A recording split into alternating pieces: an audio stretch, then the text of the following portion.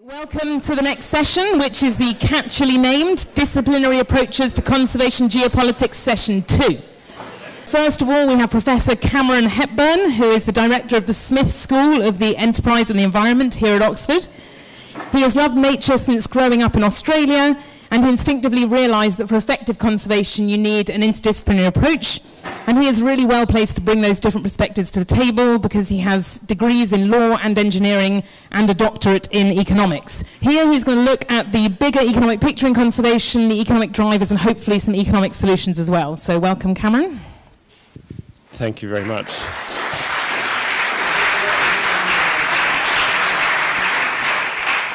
I happen to be absolutely hopeless at pub quizzes, as it turns out. And despite that, I'm proud to say that my team continually wins the local school pub quiz because I've got such good friends who are just, anyway. So maybe if I'm the answer, I don't know what the question is.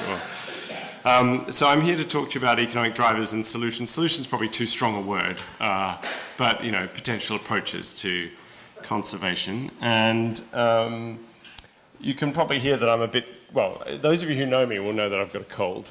If you don't know me, you don't know that I've got a cold, so I'm telling you I've got a cold. My voice is normally not quite so low. What I wanted to do with you is first advertise this talk. If you're Oxford-based, which I know many of you aren't, thank you for coming far and wide, and I should say congratulations to David and the team for having successfully got so many high-powered people here. But if you are Oxford-based, you will have possibly noticed that in the spring statement, the Chancellor announced a major review of the economics of biodiversity on the scale of the Stern Review of the economics of climate change. We funded to the same extent 20 Treasury officials, lots of external input, FCO pushing it. And Professor Sapatha Dasgupta will be leading the review, and he will be giving the 4th Adrian Fernando Memorial Lecture in this room on May the 16th. So do come if you're here and interested. So I'll set out the initial questions and themes. Right, so for you today and for me today, I wanted to talk about these 5 areas in my allotted time and see if I can do it. So the problems of mispricing nature, the drivers of habitat and species loss, and leakage, and then some economic approaches to trying to minimize the damage. As I say, solution's probably too strong a word. And then particularly with a quick look at demand substitution as a strategy. And I see Charles Godfrey in the audience and some of his expertise and others on artificial meat and innovative proteins. So I think you're probably aware that economists, the way we think about the problems of environmental protection and conservation is that there's no price on the relevant bits of nature that we want to protect, and it's because there's no price on it. One of the reasons is that we end up, because of that reason, we end up not protecting it enough. And a straightforward, in theory, solution is to start to price it better. Now, if I had longer with you, I'd point out that we've been concerned about peak this and peak that for a very long time. Peak oil, peak copper, peak tin, peak, you name it. We're running out of minerals. Well, we don't run out of those minerals because the market and the price system works to ensure that we conserve those resources, we switch away from them if they're getting too scarce, we protect them, etc. And we don't have those sorts of powerful price mechanisms for conservation. So that's, in some sense, the fundamental problem. And then getting the values of nature into our economic system and into our economic policy making, into the treasuries of the world and into the wealth accounts is part of the challenge. And we've been pursuing this agenda at Oxford by trying to get wealth accounts more comprehensive and including more nature. And one of the things that you do when you start to do wealth accounts is that you find that largely across the board here there is a correlation, not necessarily causation, but some kind of correlation between being wealthier, having more human capital, and also having more valuable natural capital. So the story of development is not necessarily a process of just trash your natural capital and you'll get rich. It's actually a process of adding value to your natural capital while you add to your education base, your skills base, and your produced capital as well. So, I mean, this beautiful theatre is an example. It's facilitating the increase of social capital as we get to know each other, the exchange of ideas and human capital. It's built on useful natural capital, but also with the architects and the engineers that have put it together. So you need a balance of these capitals to make a wealthy and prosperous economy. Prosperity is not a story of just trashing your natural capital. The problem, as I said, is that when you don't account for nature and conservation through the economic system, the value doesn't get seen, and when it's not seen, it's not observed, and decisions get distorted. So that's kind of Econ 101. I know you had an Econ 101 from Kate earlier today. I'm not sure there's necessarily a threat to nature. I'm not sure what she said. But certainly there are some elements of it that are quite useful. So what are the drivers of habitat and species loss? I'm conscious that probably many of you know this better than I do. But it seems from my cursory reading of the literature and what I've learnt over the last few years that these are your three big categories: crop farming, logging, and livestock farming are driving habitat loss, which is then driving species loss. And so if you're properly concerned about conservation, then you start to look for the drivers and you ask what you might do about the drivers. So let's start there. You can drill into these a little bit further and to break them down into their component parts. But effectively, the fundamental drivers are the provision of humans, humans providing for themselves with food, with other goods and services, with energy-related services, and a range of other products. And so, if your driver is human prosperity, in some sense, well, we need to make sure that we're delivering human prosperity in a different way. Now, I'm going to come on to that in a moment, but the starting point I want to say is that biodiversity and conservation has not been winning. I mean, our efforts to protect biodiversity have not been hugely successful, it's fair to say, in the last few decades. And this is in a context where you've got 7 billion people on average consuming or producing $10,000 per capita. That's kind of the pressure on biodiversity as it stands now, 70 trillion US per person. As we move towards 2050, it's likely that that pressure gets scaled up by at least a factor of 2, because we go from 7 billion people to 9 billion people, and GDP per head probably, all being well, no collapses of human civilization, rises from somewhere in the order of $10,000 per person up above 20 and towards 30, if not even above $30,000 per person. So the economic drivers are fundamental, they're already substantial, and they're rising by at least a factor of 2 as we go forward. I don't want to kind of be bleak about it, but let's be honest about the scale of the challenge that we are facing. And just to put one of these drivers into perspective, if we zoom into meat consumption, you can see how this has changed over the last 50 years across different regions of the world, and globally how it's projected to continue to increase. Now that projection may not actually turn out to be true. I'm rather hopeful that it won't, and probably like some of you here, there's work to be done to try and ensure that this projection is false. But all the same, it goes to this fundamental point that the drivers are fundamentally adverse. And on top of that, we have, of course, a major climate challenge to address. It's not the challenge we're thinking about directly today, but we are simply not on track to get to 2 degrees, let alone 1.5 degrees. And if you're going to get somewhere between 2 and 1.5 degrees, we need a lot of negative emissions. To get a lot of negative emissions, we are likely going to have to make some choices that probably use more land and hence use more habitat potential. So either we're using something like bioenergy with carbon capture and storage, or we're using direct air capture and storage. And the choices we make between those sort of pathways have very major consequences for the land that is required and hence not available for other things. If you look at the land required to sequester 1 to 10 gigatons, which is probably the order of magnitude needed, with bioenergy, enhanced carbon capture and sequestration, you're talking about the entirety of California being devoted to growing crops for carbon and energy use, or the entirety of Europe. So these are not necessarily small land areas.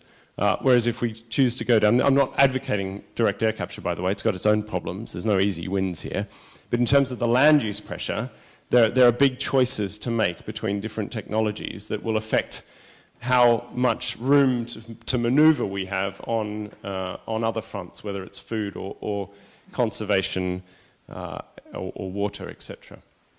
So some major choices. Now, this slide starts to point towards what I'm going to say as a broad strategy, solution strategy.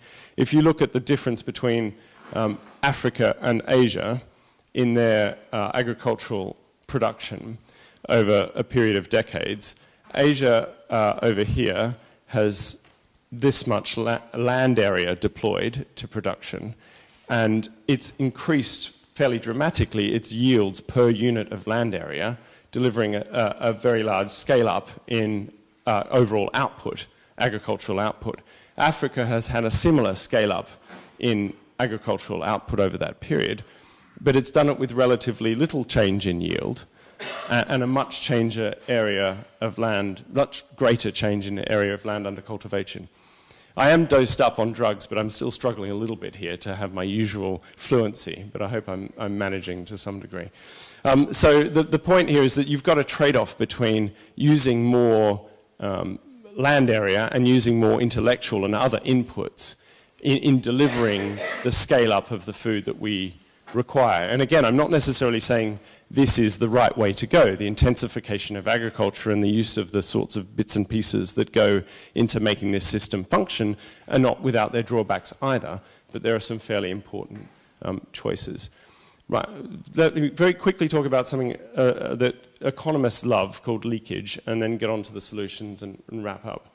So one of the fundamental challenges, I think, in many of the historical approaches to conservation has been that they have only addressed what we might call the supply side of this overall macroeconomic picture.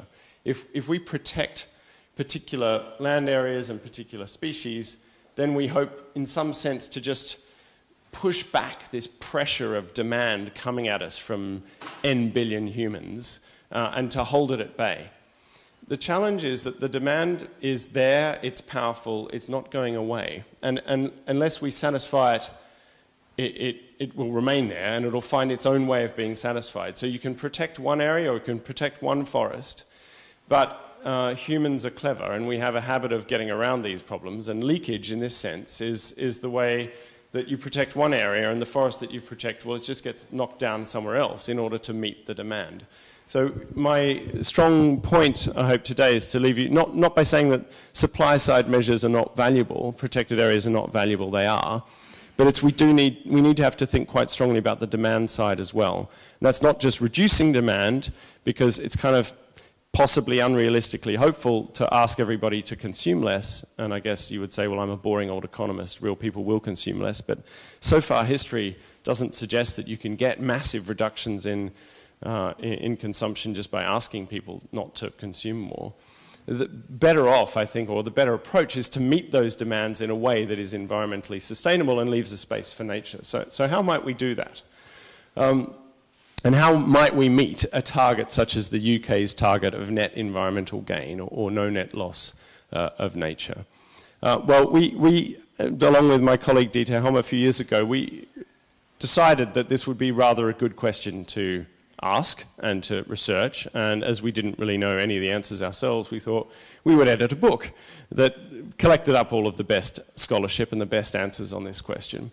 And after doing all of that, we decided a few things, that actually biodiversity and the economics of biodiversity is really strongly under-researched, so I'm very glad that we now have a stern review on the economics of biodiversity, and I was just talking to Nick Stern this morning, and he is extremely keen about this too, and I think we're all glad that Partha is going to do it, because he brings incredible depth and intelligence in this area. So core conclusions, we are, from an economic point of view, fairly obviously beyond the point at which further destruction of biodiversity is welfare enhancing, but we are going to do it unless something changes. We are trying to stop ourselves. We're spending billions every year on conservation efforts to stop ourselves. But what we don't do properly, except in very rare cases, is design these interventions so that we can know after the fact what has worked and what hasn't worked. So they're not designed to have a control and a treatment. The basic standards of scientific research in so many other fields somehow seem to be, the really absolute minority exception rather than the rule in this area. And if you make policy in advance so that it can be evaluated ex post, yes, as one minister was told by his special advisor in front of me, but that would tell us whether we'd made a bad decision or not. I don't think this is a very good idea. Yes, it is a problem politically, but it also enables us to possibly make some progress. So that's a first strong conclusion. The second one is that you have to take quite a lot of care here, saying, I saw an economist once, he said we should pay for nature, so let's just pay for ecosystem services, because that's pretty good, that'll sort ourselves out. Well, paying for ecosystem services is no bad thing per se, but the alignment between paying for ecosystem services and the protection of biodiversity isn't one-to-one. It doesn't necessarily yield greater protection of biodiversity if you are paying for the sorts of human-focused services that we want, whether they're clean water or more nutritious food or what have you. So, what this thought about, let me just whiz through there, what this point about leakage leads us to, or leads me to at least, is a few conclusions or tentative directions. The first is that this sort of event is very valuable because leakage means that if you do something somewhere without thinking about the whole system, you're going to cause some adverse consequence somewhere else. So you do need to have an overall internationally collaborative and politically mediated approach to conservation. The second point is that in some areas, I've taken a very aggregate view here, and probably many of you are thinking, yes, but actually quite a lot of the world's biodiversity is in hotspots, and if we just protect the hotspots, we'll be okay. And that's actually not a dumb view at all. It's a rather sensible view, really. So let's find out what we can afford to destroy, to put it in these terms, which I know Charles and Kathy and others from Oxford was involved with, and what we really have to protect because it's just so valuable or something that we treasure. So it may be that we just want to say, okay, there are certain areas that we're simply not going to destroy, but we're actually going to destroy quite a lot of the rest of the world. And then finally, how can we meet the demands, whether it's using lab-grown meat or some of these other innovations, to keep within these planetary boundaries while also not denying growing human demands. And Charles and Marco Springman and Susan Jebb and myself and others were involved in a piece of work that was released at Davos in January, looking at, on the protein front, how do we meet the world's protein needs with different sorts of pathways, protein pathways. And you can see there are real choices for the world that have really major differences in outcome in terms of emissions, in terms of actually, we can go on water, land use or health here, and it's pretty clear that once you do the analysis, some of these pathways are really significantly better on almost every measure than other pathways. So the challenge is then making them acceptable and even desirable for human consumption, rather than just hoping that people will substitute beef for peas. As it turns out, I've eaten a lot more peas since we got to the bottom of this study. And so have my children. Actually, tip for parents, you can get your children to eat frozen peas. Mine now love them. You literally take them out of the freezer, put them in front of them, eat, and they do. That blew me away. So good for them, great protein, minimal preparation, and I understand they're healthier than actually cooking them. I'm almost out of time, so let me wrap up. It's probably a good thing. The lesson I want to leave you with is the kind of micro-conservation efforts of the past, where you look at a particular bit of land or a particular species. Great, we need to win many, many battles, but I guess my core message is let's make sure we're not winning battles and losing the war.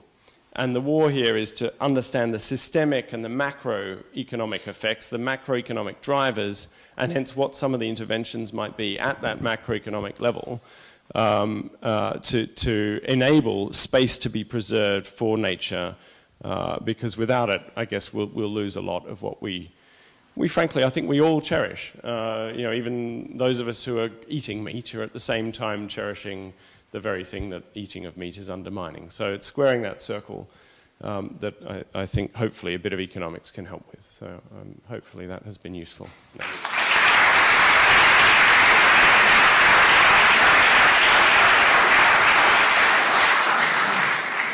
Any questions? So we can probably have time for one question just so we keep to time. If there is one. I hate to hog the mic, but so ecological economics has been around for a while. I mean, but it doesn't seem to be making much progress in terms of the sort of GDP, global economics, growth, and all the rest of that. Could you just comment on that?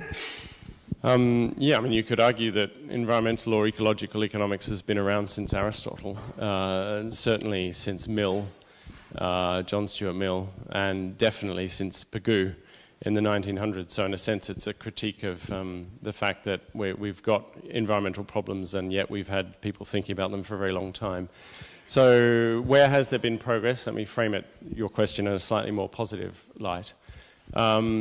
I mean, I think we now understand, we've got a lot of the theoretical apparatus. Quite a lot of that is seeing its way into government policy. I mean, you could say the same things about climate change in some sense. You know, we've known about the problem for 50 years or thereabouts, and emissions went up again by 2.5% or thereabouts last year. The reason I'm, I guess, optimistic on climate is I think we're starting to get self-reinforcing technological feedbacks that enable us to make a transition to the sorts of modes of production and consumption that will reduce emissions and then ultimately turn them negative. It's not completely implausible that late, with a lot of destruction, we get climate under control. With biodiversity and with conservation, I think we're much earlier down this line because, again, we haven't been thinking in these kind of systematic ways. What are the technologies? What is the cellular meat? What is the, to meet the human demands without pillaging the space that we have for nature? So it's that systemic, and perhaps I'm a bit techno-optimist, but those sorts of areas where I think we'll make some progress. But I agree with your kind of premise that we're not in a great state and we need to do a bit better.